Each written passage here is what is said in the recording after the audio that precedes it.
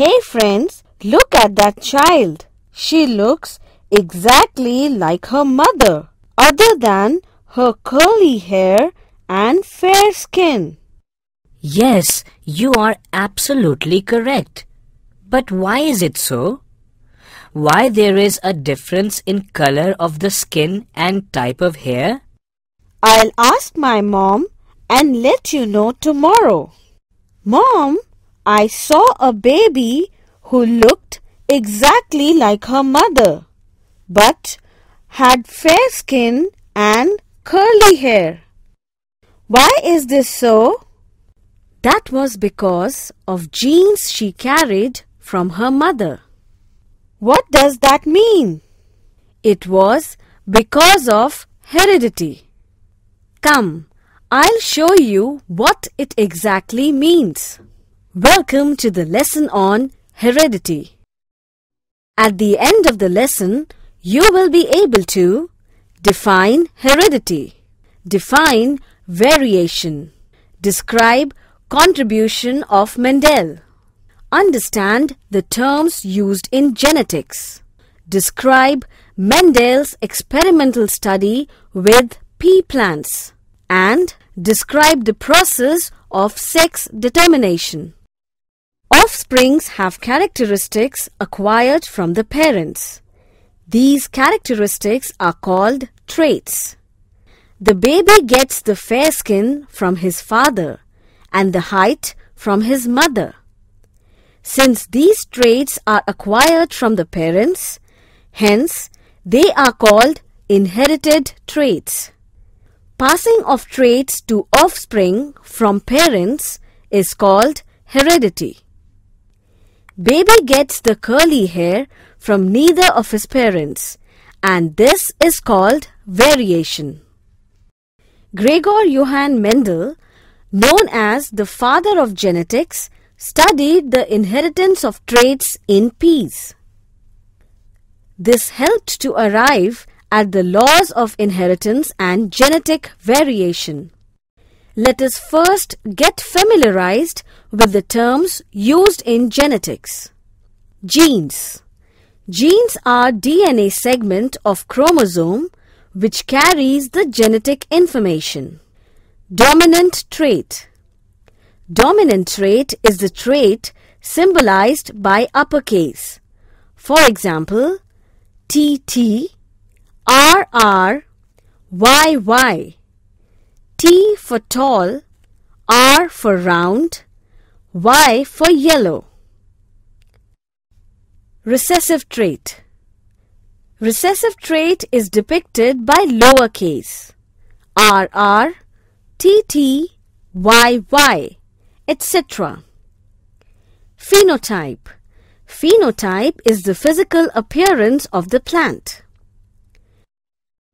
Genotype. Genotype is the way generations are represented, like uppercase TT and lowercase tt.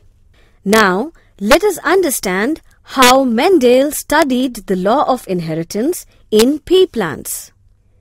The cross-fertilization between the tall plant uppercase TT and shorter plant lowercase tt was done. It was found that in F1 progeny or F1 generation, all plants were tall. Hence, uppercase TT is dominant trait, while lowercase tt is recessive trait. In second generation or F2 progeny of the F1 tall plants are not all tall. Instead, 1/4 of them is short. On this basis, genotypic ratio is 1:2:1. 75% of the progeny produced in F2 generation were tall, while 25% of the progeny were dwarf. Hence, phenotypic ratio is 3:1. Another example could be a child having attached earlobe, though his mother had free earlobe. This could be obtained as his father had attached earlobes, and this was a dominant trait. What happens when pea plants of two different characteristics hybrid? That is an interesting question. Let us see what will happen. We will consider cross-fertilization of sound green seeds with wrinkled yellow seeds.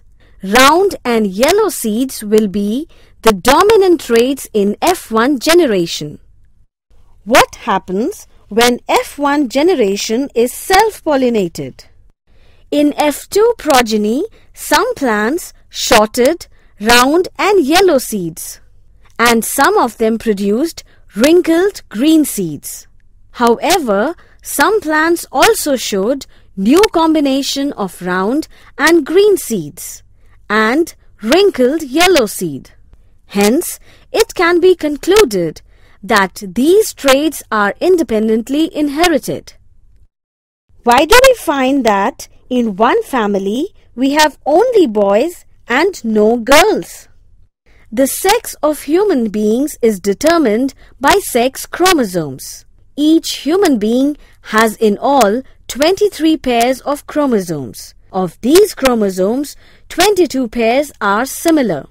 One pair which is different is the sex chromosome. XY is the male sex chromosome, while XX is female sex chromosomes. X chromosome is inherited from the mother.